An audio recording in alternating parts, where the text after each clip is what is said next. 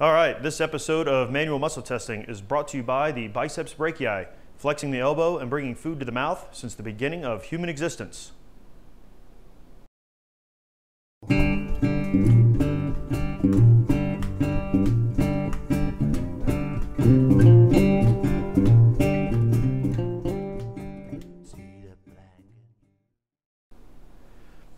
All right, so we're going to start with the triceps. Starting position is prone. You want to get that humerus parallel to the ground.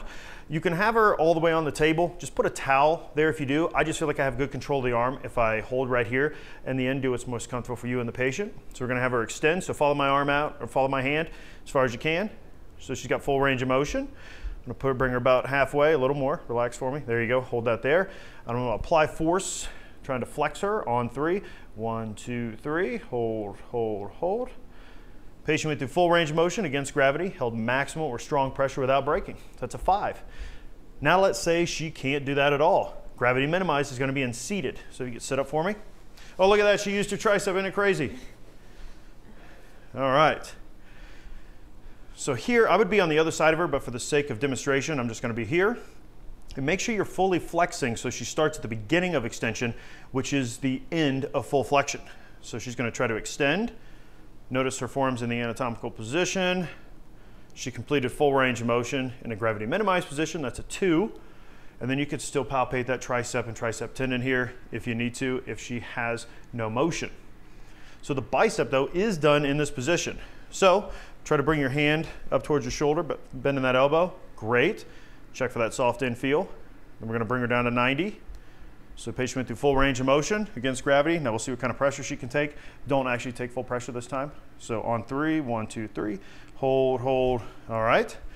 Patient went through full range of motion against gravity. Held moderate resistance before giving. That's a 4 out of 5. Gravity minimized for the bicep or just elbow flexion in general. Again, keeping that forearm supinated and having her start in extension, and then try to flex, bring your hand towards your face.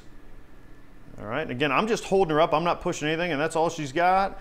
I'm gonna apply a little more. She's got some more. Patient went through partial range of motion in the gravity minimized position. That is a 2-.